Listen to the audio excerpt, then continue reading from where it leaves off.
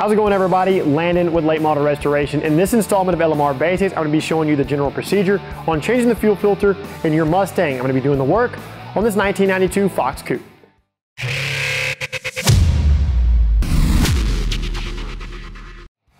The fuel filter plays a vital role in your Mustang's fuel system. Unfiltered fuel contains dirt and debris, which can cause premature failure to other fuel-related components, such as your lines or the injectors. Replacing the fuel filter is something that should be done fairly often, and in most cases, Ford recommends every 30,000 miles on applicable vehicles. This task is very easy compared to others and can be completed in little to no time at all. You of course need a few supplies to tackle this job, such as a pair of safety glasses, gloves, a socket set, flathead screwdriver, rags or shop tails, and a drain pan to catch any fuel that may run out of the old filter and the lines. To begin, pop the hood and disconnect the negative battery cable. Locate the Schrader valve and unscrew the protective cap.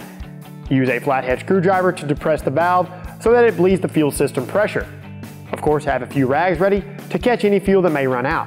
When that's done, reinstall the protective cap and then support the vehicle via a lift or jack stands. Position the drain pan underneath the fuel filter. Use a flathead screwdriver to pry the plastic clip out of the line connector. Of course, have a rag ready and disconnect the line from the filter. Be ready to catch any fuel that runs out. Repeat these steps for the other connection. Once the lines are free from the filter, loosen the clamp with an 8mm socket. Have a rag ready and then carefully slide the filter out of the bracket. Take this time to wipe up any excess fuel and then lightly clean the area.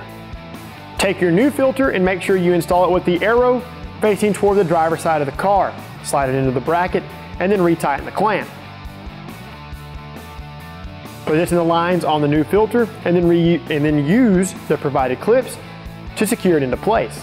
Double check your work, reconnect your negative battery cable, and you're all finished.